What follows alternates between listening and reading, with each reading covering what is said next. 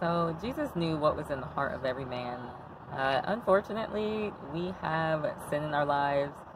Every man has fallen short of the glory of God. He who's without sin cast the first stone. So a lot of times we can get into this accusatory behavior in which, we have sin in our own lives, like deep sin in our own lives, um, but we start accusing people of what they're doing. And it's not for the glory of the Father. It's not for sanctification purpose. There's no good intentions behind it. And that is a huge issue to the Father. What I'm learning lately is it's okay to correct people in righteousness, but not with malintent. Okay? You need to have the intent to bring them closer to the Father, to love them, and that kind of thing. There's a sister, I don't know, but I feel like the Father had put on my heart that she was really glorifying some things in this world. Food, things, materialism a little bit, depending on people to put her into hotels, depending on people to put gas in her car, there comes a point where the line crosses from actually being needy and needing help genuinely and being entitled and believing that everyone should provide for you. The latter is not of the Father. I know for a fact that your relationship is not good with the Father if you're doing those kinds of things, because you're then depending on man and those things to deliver you when you should actually be depending on the Father to deliver you. He showed me about a year ago that he can provide for me even if no one else wants to give me a thing, in the body of Christ, that is. Because sometimes, honestly, people in the body of Christ, like, they're being selfish or whatever the deal is. Their relationship isn't right with God, and so they don't want to do anything for you. Or they just don't really know who the Father is, and so they have a certain understanding about giving to people unless it's to their church or whatever the deal is. And so the Father ended up sending people who I never would have thought would give to me. And it was such a blessing. And I learned that, I have to go to him in prayer and ask for what I need, and then he'll provide. And, it even said the ravens were providing things. And so we know that we're not called to be ravens. There's several animals in which the Father likens us to. So just think about who a raven would be. So I had to pray for this sister. I had to tell her what was straight up because she's dealing with a lot of illness. And the illness is also a sign that you're not right with the Father. I know a lot of people will say, well, Job. Okay, so here's the deal with Job. Job actually had pride in his heart. He also said that I only knew you through what people told me, but now I see who you are. And so also, that's the reason why Job was afflicted. We really need to know who God is. David said, you afflicted me, and now I understand your ways. So it means, like, maybe he wasn't necessarily walking in the ways of God all the time. And I know because I experienced the same thing. The scriptures have to come forth. These things happen, so we might know, this is who our God is. She's got a lot of illnesses and that kind of thing, and a lot. And I know God is a healer. Like, if we're really following him and doing what his word says, he will heal us from the inside out, and we will know who he is. And so I told her, maybe you need to fast, and you need to get in the word, get some washing of the word, and you need to pray, because I just know that you're leaning on things you shouldn't be. And with the fasting and the prayer, he'll reveal things from your heart, and he'll also heal your mind and your body, especially if you're reading his word.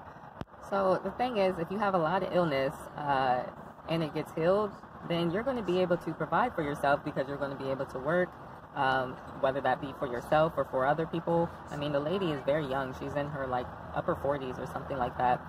So to me, there's really no reason to be like, I can't do anything. Everyone has to do everything for me, when the Father is more than willing to heal you so that you can do something for yourself.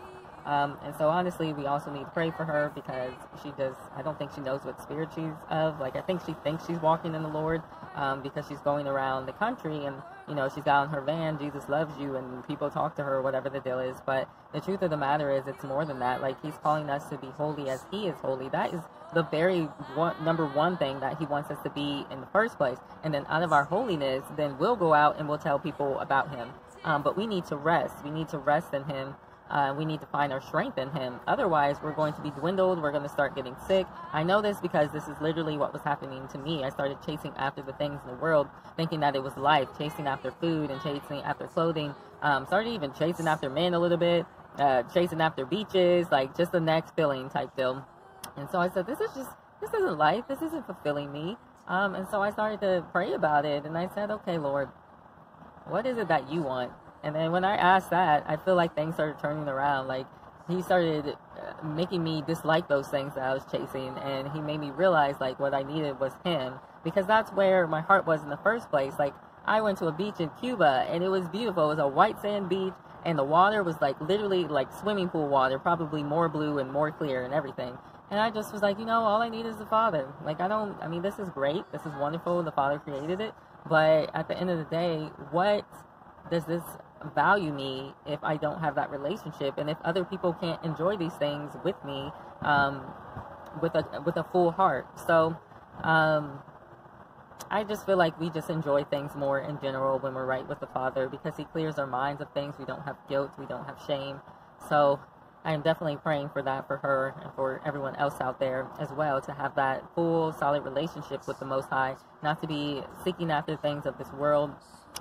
It's very deceptive out here because you are in a certain city. Like, I'm in Austin right now, and Austin is a very, like, fashion, fitness, food type place. It's very vain. It's very vain, but the people here are super nice as well, so you can kind of get sucked into, okay, what do they have that I don't have type deal.